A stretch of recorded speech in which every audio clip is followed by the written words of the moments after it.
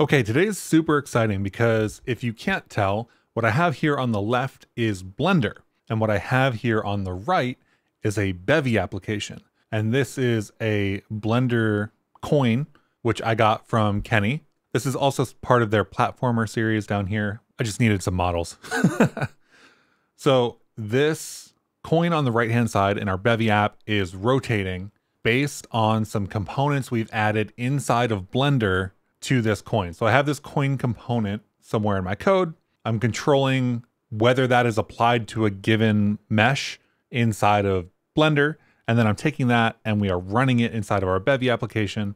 I have a system attaching to any entity that has a coin component.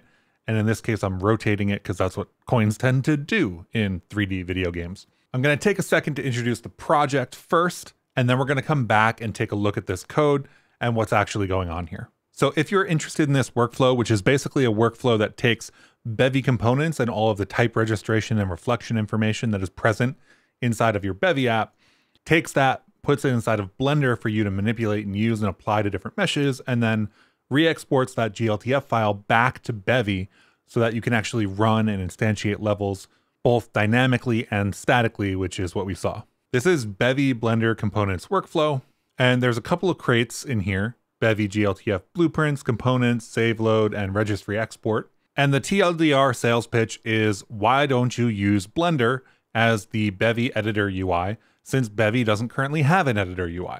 Now this plugin is the work of this person, Krabakado, and they've been posting updates for a little bit now. I don't know exactly how long they've been working on it, but the first official release is now out on crates.io, so it's available for you to bring in and use. From that toot on Mastodon, they link to two different pages. One is Bevy registry export, which is very important, a critical part of this workflow, and the other is the release page. Now these two zip files right here are very interesting. One contains some UI that works inside of Blender, so they're both Blender add-ons. You have Bevy components and GLTF auto export. Bevy components, we'll take a look at in a second, shows a UI for applying and modifying the values of components to your meshes inside of Blender. And GLTF auto export sets up some automatic features and properties for doing automatic exporting whenever you save inside of Blender. I believe they're trying to work on some hot reloading for various features. I haven't worked with any of that yet, so I don't know how much is implemented, but they do mention some real-time editable kind of functionality that they're looking for, as well as geometry nodes from Blender, which are both very cool. And I hope that they find the energy to do that after taking a bit of a break for getting this release out. So let's go into what this workflow actually looks like. On the right-hand side here, we have our running Bevy app. We've got a light pointed in here that I spawned inside of the actual Bevy app itself. So that is just some random code in my setup function. You can see a point light bundle right here and a camera 3D bundle right here. You can do advanced things like set up your cameras inside of this Blender plugin. I didn't do that today. This is just my first run. I'm very excited about this. And then we've used Bevy Asset Loader to pull in that exported GLTF file. We've spawned that scene, and that scene has the components for each of the meshes in our level, or what I'm treating as a level anyway. And that is the coin component here and this rotation system. There are a couple of different, make this a bit bigger while we're talking about it. There are a couple of different dependencies. There's obviously Bevy 0.12 is the currently supported release. Bevy Asset Loader is what I'm using to load in the GLTF files in an ergonomic way, and then only spawn this, when we're actually ready to spawn the GLTF file that we've loaded. We're using Bevy GLTF components and Bevy registry export. The first step of this workflow is Bevy registry export. We set up this export registry plugin as part of our application, and then we also need to make sure that anything that we want to use inside of Blender is registered. So in this case, I'm using a manual register type with coin, and it's very important that coin has reflect here because that's how we get that information inside of Blender. So here's a component. It's got no information on it. It's just a marker component. It derives component, it reflects component. It derives reflect, debug, and default. Default, I believe, is required by reflect, but this is kind of the minimal setup for getting a component to do the thing. Now, because we've set up this export registry plugin, and because we've registered a type, that puts out this registry.json file in our assets folder every time we run our Bevy app. So if we make any changes, we need to update the registry, we run the Bevy app, we get that JSON file. And inside of that JSON file, if you look for, in this example, coin, we're going to see the name of the crate, YT Bevy Blender, which is what I've named this directory, : coin.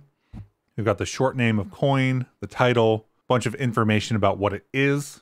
It is a component, for example. It is not a resource, which are both Bevyisms, and it is a struct.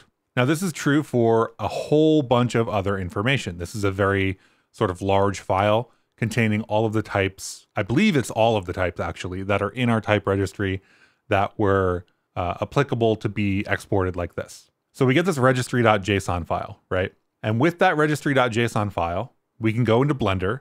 We can start creating some scene. If you go into Preferences, you do need to install that Bevy Components plugin that I talked about earlier from that zip file, as well as I've installed the GLTF Auto Export plugin, which is from the same project. If you look at the Blender UI here, I don't know that I can actually make the Blender UI any bigger. I'll have to figure that out for future videos. But if you click a little arrow that's here, you end up getting this little sidebar. This little sidebar allows you to click on Bevy Components, which is vertically written, so tilt your head 90 degrees to read that. That pops up this menu. So you can see I've got coins selected here. And the thing that you really need to do is click this browse for, I forget what this says exactly, but it's basically like open the file browser to go get that registry.json schema file. So we put that here and then we click reload registry. That will take this registry.json file and give us, if you click this drop down in the components, this giant list of all of the stuff that was in our Bevy app. So this is all of the types that we can use here. In this case, I believe it's all of the components. This is everything we can apply to our mesh. So let's say I wanted to add an AABB bounding box to this coin. You know, obviously you want to collect coins, you can do that.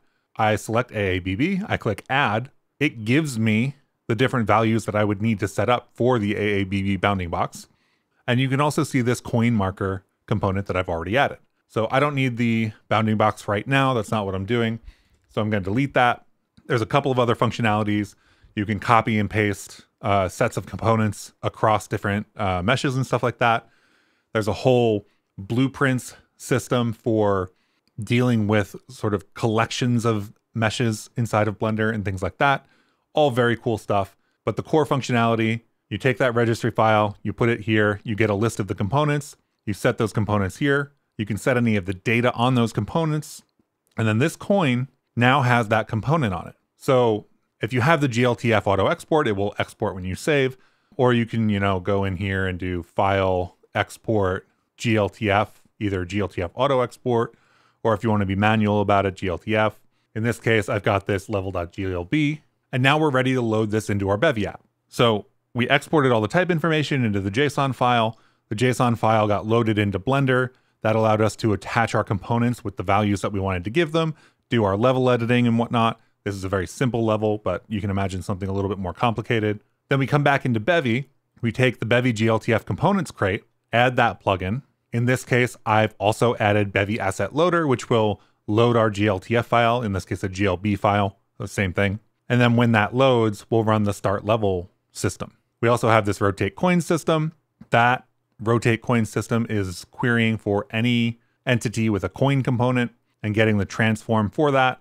So you can see that we're transforming the Y rotation. That's how this coin is actually getting rotated around. Bevy Asset Loader loads in this level.glb from our assets file. It creates a handle to a GLTF.